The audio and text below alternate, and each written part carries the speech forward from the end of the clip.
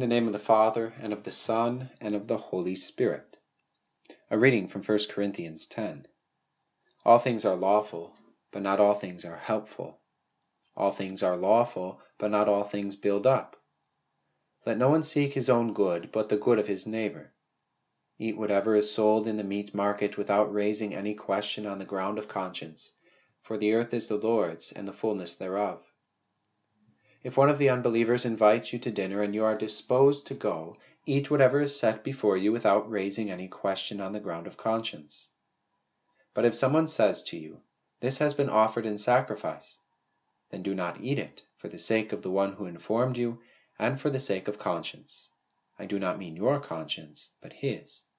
For why should my liberty be determined by someone else's conscience? If I partake with thankfulness, why am I denounced because of that for which I give thanks? So whether you eat or drink, or whatever you do, do all to the glory of God. Give no offense to Jews or to Greeks or to the church of God, just as I try to please everyone in everything I do, not seeking my own advantage, but that of many, that they may be saved. Be imitators of me, as I am of Christ. The word of the Lord. You are free.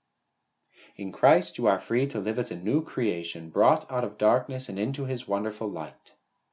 There is no condemnation in Christ, for you are not under the law, but under the gospel. Christ is the end of the law, so that by faith you may receive his righteousness. The God of Sinai has given way to the God of Calvary. Heaven is your future.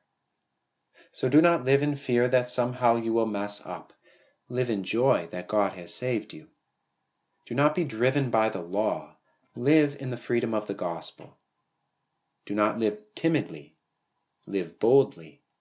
For Christ, your gracious Master, has reconciled God to you and you to God. You are free. You are free in Christ from the law's harsh demands. But freedom is not doing whatever you desire. Freedom is glorifying God, and God is glorified when you seek the well-being of others. What is helpful for them? What builds them up? What do they need? Imitate Christ, who did everything for fallen man and nothing for himself. For in his self-sacrificing service, God is glorified. So for the Corinthians, this meant eating whatever was put in front of them, even if they were a Jew. And if they were a Greek, eating whatever they ate, without complaining. For us, this means understanding different personalities and cultures and the traditions of others. We cannot force our preference on them. We live for them, not for ourselves. We are free to live as they live, eat what they eat, dress as they dress, provided these things are not sinful. Let us go out of our comfort zones for others.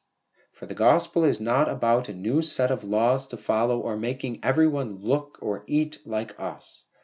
The gospel is to release poor sinners of every tribe, language, nation, and peoples from the law's harsh demands, even as we have been set free.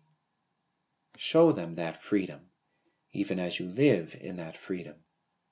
For the earth is the Lord's and all its fullness. He has won it back by the cross and reconciled it to you through the forgiveness of sins. So partake of all things with joy, for they are all gifts from God.